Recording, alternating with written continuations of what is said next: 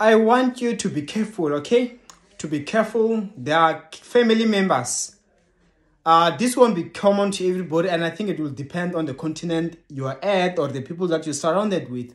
But please be careful of family members that when they see you succeeding, I don't know whether it's the enemy, but he starts to make them praise.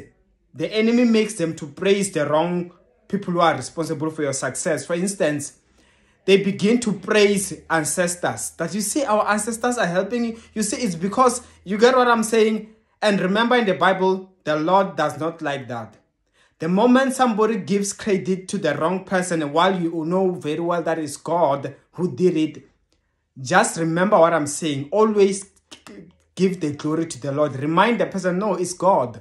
It's not so and so. It's not like it is all the grace of the Lord. We don't worship false gods. We don't serve ancestors. Ancestors are just there as ancestors, but they are not responsible for our breakthrough. And they were not responsible for your breakthrough.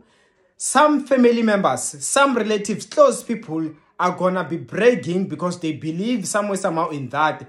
Do not let them, and do not allow it to be so, and God is going to do more for you. May God help you. May God bless you. May God give you more breakthroughs in the name of Jesus Christ. Thank you, Lord. Hallelujah.